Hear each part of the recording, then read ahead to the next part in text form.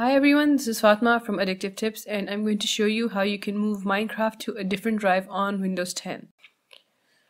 Open the Settings app and go to the Apps group of settings. Wait for the list of the installed apps to populate and then scroll down the list and find Minecraft.